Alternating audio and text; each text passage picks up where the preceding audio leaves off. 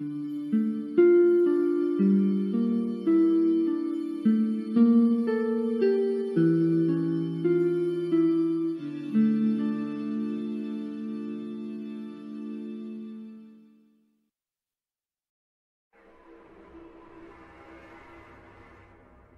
June 1977, two young women set off on a journey of self-discovery.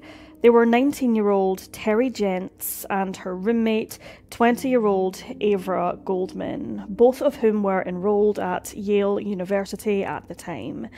They were off for their summer break. They were just at the start of their lives and the Trans-America Trail had just opened up, so they decided to take their bikes and travel along the trail, seeing what the countryside had to offer and what they would find along the way. Before delving into today's case, we would like to take a moment to thank today's sponsor, Established Titles.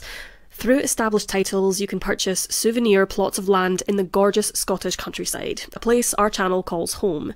Scottish Customs allows you to become a lord or lady, or as us Scots call it, a laird, upon the purchase of a plot of land. Purchasing these plots of land makes a fun gift for family and friends, not to mention is a must-have for any avid fans of Scotland itself. The purchase of these plots also helps preserve the natural Scottish woodlands, as well as help support reforestation efforts across the globe. It's a truly feel-good gift in which you can become a lord or lady and you can help the environment. Each dedicated plot located on a private estate in Eddleston is at least 1 square foot and has a unique plot number waiting just for you. This and an official crested certificate is given to you upon your purchase, making your new title of Lord or Lady official. You can even use it on the likes of your credit cards. Established Titles promise to plant a tree with every order across the world, working alongside One Tree Planted and Trees for the Future charities, which aims to support reforestation projects. What could be a more perfect, last-minute and thoughtful gift for someone you love? For viewers of this channel, Established Titles is offering the first 200 people to purchase a title pack using our link below will be right next to our plot. Established Titles are currently running a huge Black Friday sale right now, plus you can use the code DARKCuriosities at checkout to get an additional 10% off. Go to establishedtitles.com/darkcuriosities to purchase your plots as gifts now and help support our channel and reforestation. Thank you so much once again to Established Titles for sponsoring today's video. Terry Gents later said, quote, "I really had no clue what America was about, but what I do remember is what you hear in the rock songs of those times. You know, like the Eagles or Fleetwood Mac, Go Your Own Way. It was a sense that anything was possible, and you just go out and make it happen." That's what Terry and Avra wanted to do, and that's exactly what they did when they set off on their bicycles, making it from New Haven, Connecticut to Astoria, Oregon, where the trail ended for them. Terry and Avra had enjoyed the difficult but life-changing journey across to Oregon, and for their final night camping on the trail, they pulled into Cline Falls State Park and set up their tent. It was early evening, but the park was still pretty full of other people outside enjoying the countryside. There were young couples, either walking or driving around, and teenagers out drinking and doing other things teenagers do in the parks when it gets dark. But when night fell, the only campers around were Terry and Avra. They weren't put off by this. They'd made it all the way to Oregon by camping in places just like this, so they knew what to expect, and they were pretty used to sleeping outside by this point. But Terry and Avra felt a little uneasy about something. They couldn't figure out what it was, what was different about this park, and they didn't want to come across as being paranoid. But eventually they broke down and talked about it between themselves. Terry described it as, quote, "an eerie feeling, like they were being watched." But the girls eventually came to the conclusion that they were just being a bit sensitive and were probably a little spooked from going to having a full park of people around them to suddenly being on their own. So they closed the tent and went to sleep. But at around 11:30 p.m. that night, Terry woke up to a horrible sound and to a terrible pain all through her body. She was still inside the tent, what was left of it anyway, but she couldn't move. She could barely breathe because her chest was under the wheel of a pickup truck. She tried to make sense of what was happening, and she tried to get out from underneath it. She thought that there was a possibility that this had all been an accident, and that some of the teenagers who'd been out in the park earlier that evening had been drinking and swerved off the road into their tent. This thought actually calmed her down for a second. She thought that in just a minute she'd hear a lot of noise as they all climbed out of the truck and ran to help. But only one person got out of the truck, and Terry quickly realised that whoever it was had no intentions of helping them. Terry saw a man dressed in what she described as cowboy clothes, saying he looked sleek and well-dressed, but that was about all she could see of him before she heard Avra screaming at him to leave them alone.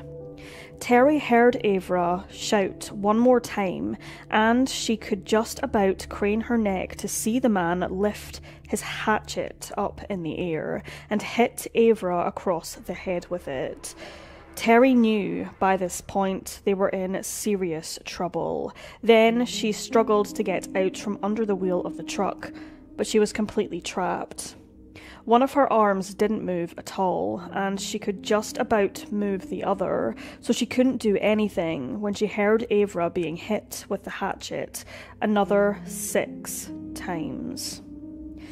Dazed, confused, and terrified, Terry heard the man walk back over to her, and she knew he was going to kill her too, so she begged him to leave them alone.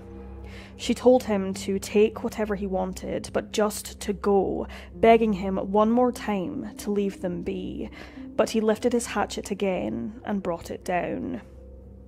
Terry wasn't sure how she did it, but she just acted on instinct and managed to catch the hatchet by the blade and stop it from hitting her chest, ignoring it cutting into her hand, and begging him to leave them alone once again. And for whatever reason, the man stood up and climbed back into his truck. He drove away, crushing Terry once again, and she was left even more dazed and disorientated for a moment before she remembered what had happened. She pulled herself up and out of what was left of her sleeping bag and the tent, and she stumbled over to Avra, who was lying half covered by her sleeping bag several feet away from where they'd pitched their tent. Avra wasn't moving, and when Terry checked the wound on the back of her head, she felt the hole where her skull had been caved in by the hatchet, and she knew her friend was sadly dying. Terry knew she had to get help, so she managed to make her way back to their bicycles, and her only thought was riding to the nearby town and finding someone to come and help Avra, but she couldn't lift her arms.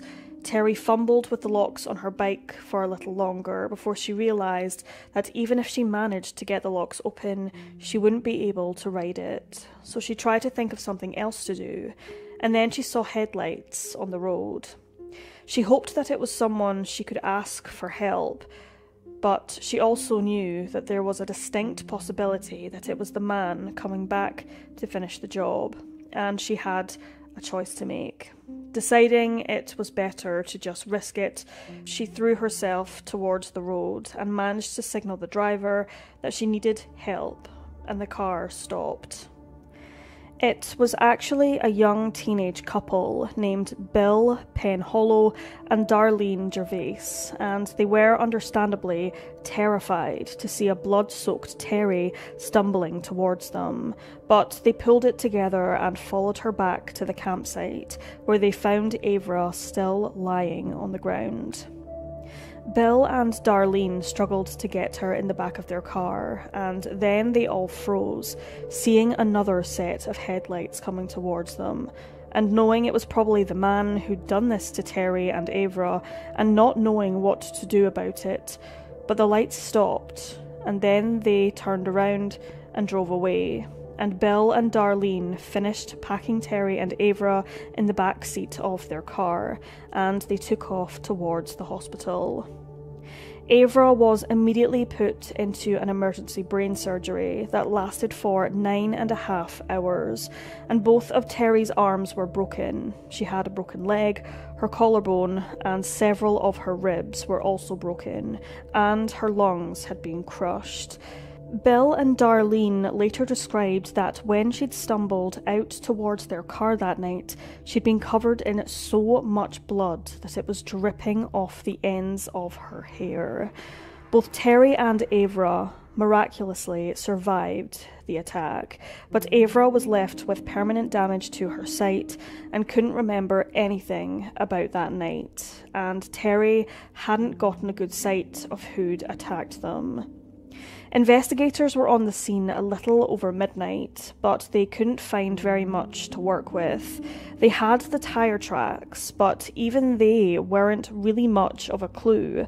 Only one of the tyres had actually had any tread on it. The two back ones looked like they'd been worn down until there was no pattern left.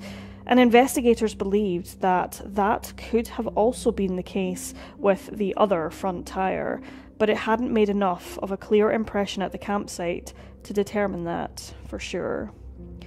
And that was about all they had. The attacker left no other physical evidence at the scene, and neither of the women could remember what he'd looked like, aside from Terry saying that he'd been dressed like a cowboy.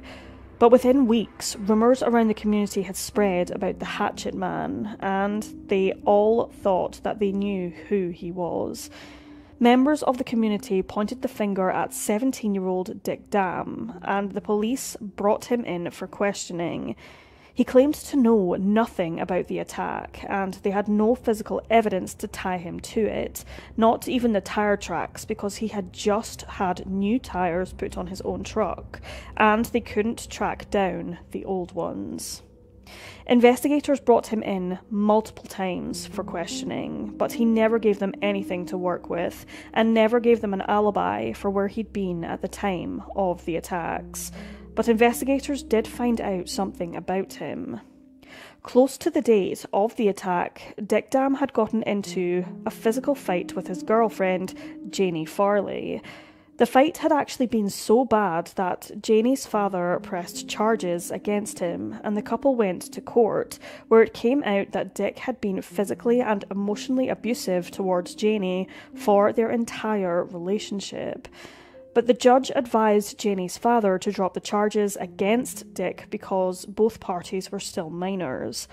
Janie's father agreed, and Dick was let go and faced no consequences for his abuse towards Janie. But Janie didn't take this lying down.